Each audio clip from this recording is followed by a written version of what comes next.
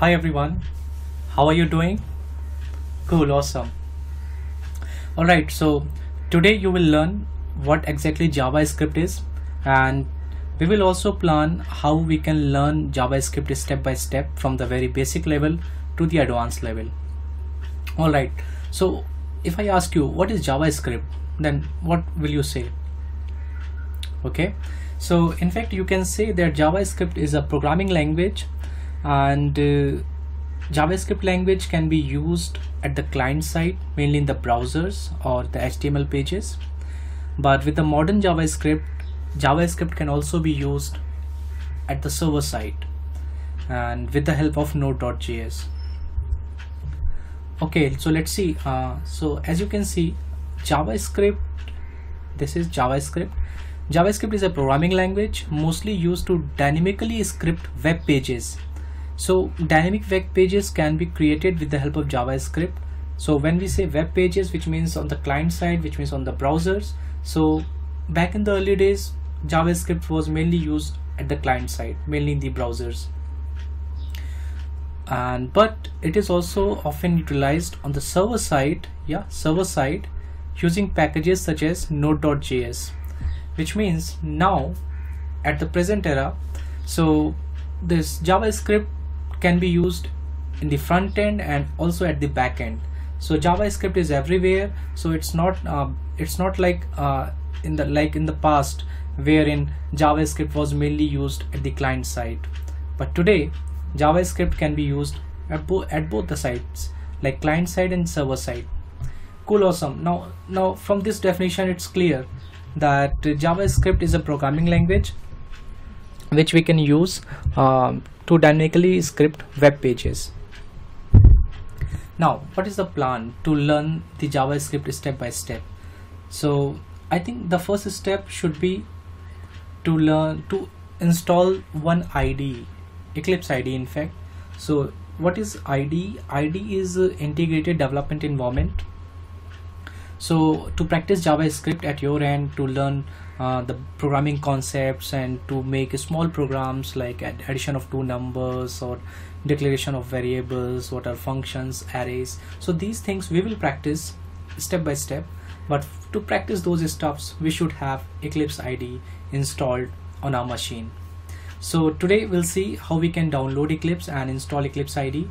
Then we can proceed further and we will learn the concepts of JavaScript. Alright, now the step one is just go to google.com. But before that, before the installation of Eclipse IDE, I would like to tell something like, for example, if you write, this is a notepad, right? So if you write some contents like something and you are saving the notepad text file, so you give the extension .txt. So for example, you have one file, so you have named that file abc.txt. So text files have extension .txt. Same way, if you write some Java code, some programming, JavaScript, some programming, so you save that file with the extension .js. .js means JavaScript, so .js. And if you have, for example, let's talk about another programming language, for example Java. So in that you write some Java code and you save the file as .java extension, right? .txt, .js, .document file, Word doc. So I just wanted to tell that, okay, if we are learning JavaScript, so whatever we write, we will save that file, and the extension of that file would be .js, which means whenever you see some file name with the extension .js, it means it's a JavaScript file. Alright, so to learn JavaScript, the step one is to install Eclipse IDE. So now let's try to install Eclipse IDE. So just step one is just go to google.com and herein just type Eclipse IDE for JavaScript and web developers. This Eclipse IDE for JavaScript and web developers, and here you will see different links. Just click on the first link.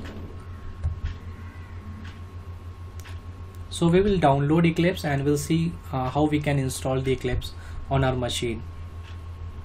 So this is the official site of Eclipse, www.eclipse.org, and you can see different versions, different releases are available.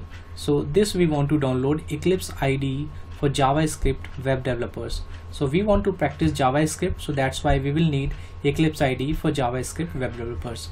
Now here you can see different releases. So let's take the latest one, Oxygen packages. You just need to click on this Oxygen packages.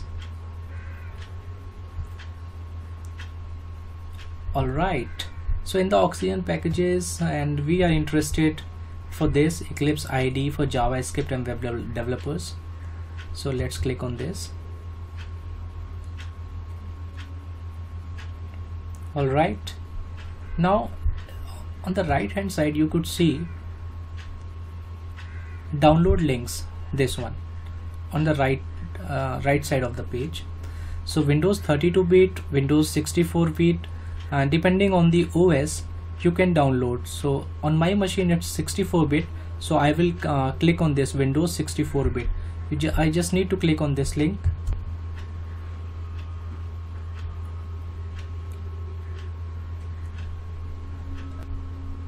All downloads are provided under the terms and conditions, and you just need to click on this download. Here is a download button. I'll be clicking on this download. Let's click on this. I think download is in progress, so that's why I'm getting the message, thank you for downloading Eclipse. And here you can see like it's being installed. And let's say on the desktop you can save the zip folder anywhere you want. So let me on C drive, let me save. Let me create a new folder here.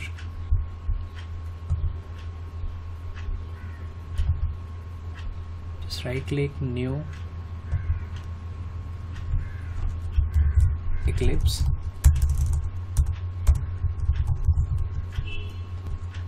Let's say Eclipse for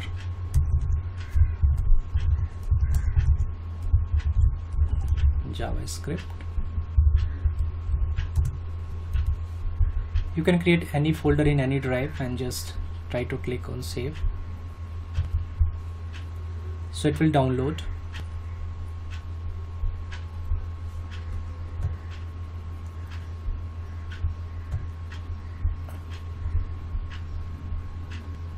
And you could see in the lower top, I mean in the left lower, so I mean downloading is still in progress.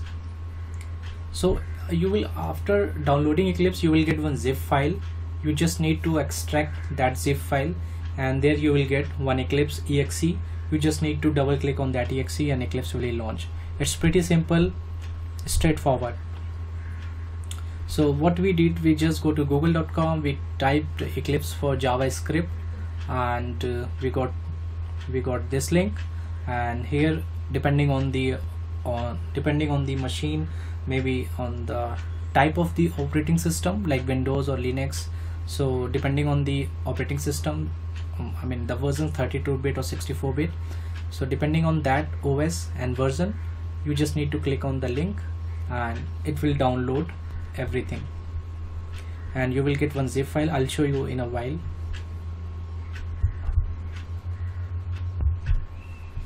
Alright, so now the downloading of Eclipse is done, and here you can see the downloading has stopped. And if I open this folder, then after downloading the Eclipse for JavaScript from the official site of Eclipse, we get generally this zip folder. It's a zip folder. So now the next step is to unzip this folder. Just right click and extract all. I will click on extract all, and just click on this extract button. So it will extract whatever the files are inside the compressed zip folder. So let it complete.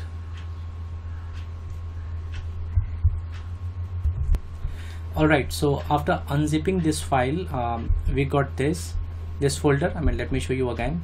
this zip file we downloaded from the Eclipse official site, Eclipse JavaScript Oxygen release.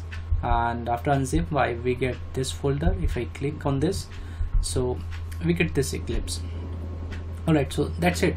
I mean, we just downloaded that zip file, extract that zip file, and inside we could see this Eclipse application.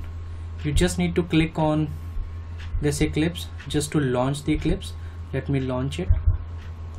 Just double click on this and one pop-up will appear. Just click on run, and here you can see Eclipse Oxygen version 3 is being launched. So we have just downloaded, and now we are using the Eclipse editor. So this way, in the Eclipse IDE is integrated development environment. In the Eclipse IDE, we can write some JavaScript code, we can execute those JavaScript code, and that way we can learn the JavaScript programming more and more. So the first step in learning JavaScript language or JavaScript programming language was to have one IDE, and we have chosen this Eclipse IDE for the practice of JavaScript programming. So let it launch. It will launch, and I'll show you the look and feel of this editor, Eclipse editor. Now you can see Eclipse launcher is saying, okay, select a directory as a workspace, and Eclipse uses the workspace directory to store its preferences and development artifacts. So by default they have taken this location: C drive, users, my PC, Eclipse workspace. So I think this should be the fine. So I'll go with this. I just click on launch.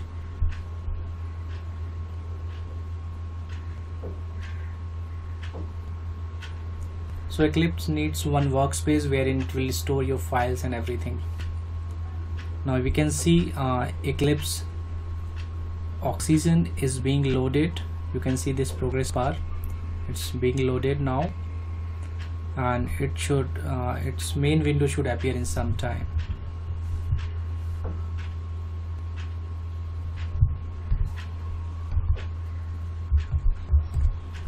Alright, so now we can see Eclipse is launched.